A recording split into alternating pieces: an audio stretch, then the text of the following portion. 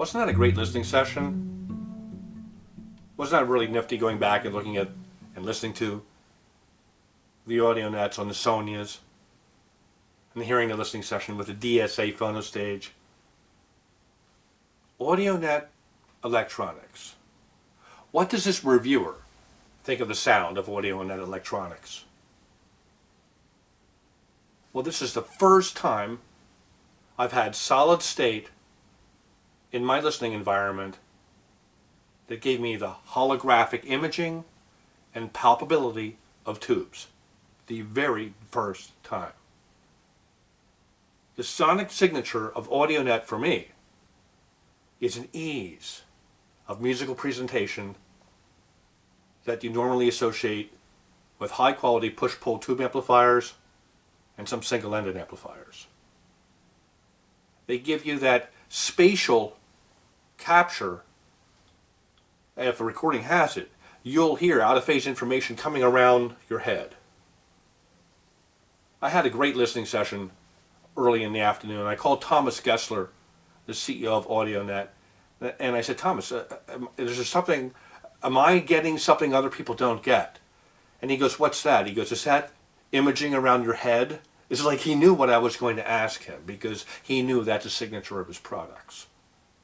So if your system doesn't do that, if your system is more two-dimensional, if you hear the sound coming from two loudspeakers over there, I encourage you to audition Audionet electronics in your system. So I first put them in the system on the Sonyas. I had another competing amplifier from Ypsilon, the Ypsilon Alias, which is a hybrid amplifier. That's extremely layered mid-range.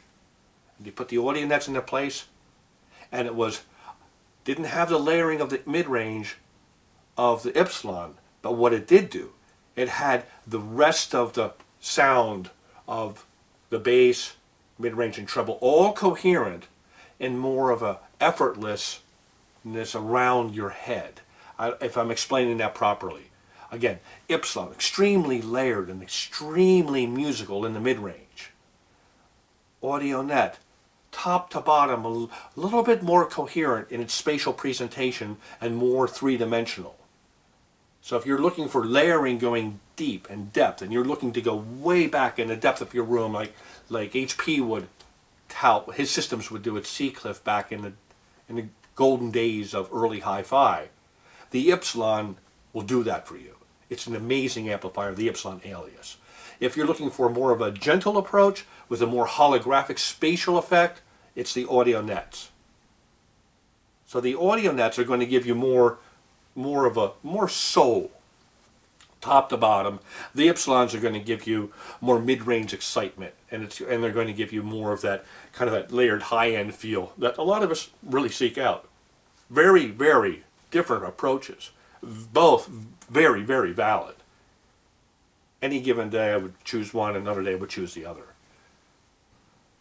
The Audionet, though, if you value spatial imaging and presentation like we hear in real life, that's going to get the nod. I'm smitten by these amplifiers. I've had the Audionet electronics on 3 reference loudspeakers. The YG Sonia, the MBL 101E Mark II, and now the Perfect 8s. And on each speaker system, you could tell what the Audionet signature is. And that's one of spatiality and holographic imaging and correct tone. And if you value these aspects of sound reproduction, you have to put these amplifiers and the pre-G2 line stage on your short list. They really do deliver the atmospheric aspect of music in your room. It's extraordinary for a solid state amplifier to do that. And you look inside the amplifiers, very short signal path. Again, they make their own op amps. I mean, these guys are techno whizzes. In fact, years ago, BMW was looking for a crossover designer for the Nautilus loudspeaker. They put out an RFP, the team from Audionet won the contract. So that Nautilus speaker that you see, electronics designed by Audionet. These guys know what they're doing. If your system doesn't have a dimensional aspect of sound that you're looking for, you have to check these amplifiers out, because this is what they do. And they also give you the music. And they connect you to the essence and soul of the music. The pace and rhythm of Audionet electronics is more like a good tube amp. It really draws you in. It draws you into the flow of the music. And I don't find that with many amplifiers. And I love amplifiers. I mean, going back to some of the early articles I wrote in the Absolute Sound, I had a picture of a single-ended amplifier survey of amps covering my floor. I mean, it was a virtual amplifier farm. And this reminds me of that. That magical soul that the single-endeds can do. The Audionet electronics does that. You know, that was a while ago. Time has advanced, and the technological team at Audionet is certainly crackerjack to design an amplifier that does not sound like solid state, but yet gives you the bass and the control over your loudspeakers with an extraordinarily high damping factor that only solid state can do. So you have the power and grip of the best of solid state for your woofers, and that's where the foundation of music is, down in the bass. And if you get the bass right, and the mid-range and treble is reproduced accurately in a wide bandwidth design such as Audionet offers you, you have everything that you could possibly need from an electronic standpoint to drive your loudspeakers. Because what we're really doing here is, with an amplifier, with the Audionet Max amplifier, it comes out and shakes hands with your loudspeaker. And this can shake hands with any loudspeaker and control those woofers, which will give you a strong foundation for the rest of your music. And mating the Audionet Max with its reference pre-G2 line stage, you're getting even additional more space and tone to the musical presentation. I had pulled the pre-G2 out of the system and tested another solid state line stage, and I couldn't wait to put the Audionet back in the system. When I put the Audionet back in the system, my sound went from being over there in more of a two-dimensional space to across the whole room and around my head with out-of-phase material.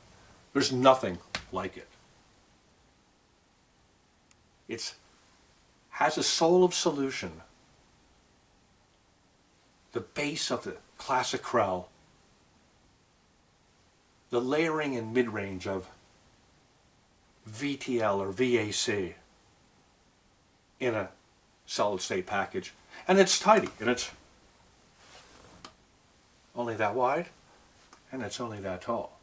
With the amplifiers and the preamplifier or line stage is only about that wide, and it fits on any equipment rack. As you can see, they're stunning to behold. As you should hear, they're stunning to listen to. If your system is not giving you what you want, if you like your speakers, but there's something lacking, a connection to the music, a lack of soul, a lack of space, a lack of atmospheric reproduction, I encourage you to reach out to your Audionet distributor and audition the pre-G2 and the Max amplifier. And I've also been using the DNC, the Audionet Digital Network Client, as my DAC. And that just gave me even more of that same sonic signature of space and reality in my listening environment. These are cues that are very important to me. For without these cues, we could be listening to a vintage Victrola. It's what we're in the hobby for. We're in the hobby, we enjoy music being reproduced in its highest possible resolution, in all aspects of it. Space, time, phase, and that's what these deliver. Audionet from Germany. If you haven't heard of it, you have now. And you have to listen to it. You have to listen to it in your system. These are the best sounding solid state components this reviewer has ever heard. Audionet from Germany. Stunning musical reproduction. Extremely wide bandwidth. Holographic imaging. What more do you want? They deliver to me everything desirable in a line stage, in an amplifier, and also with a digital front end. And taken together as a team, enable my system to deliver the most musically realistic sound I've yet to attain in Listening Studio One. Audionet from Germany. Some of the best sounding components money can buy, and they won't break the bank.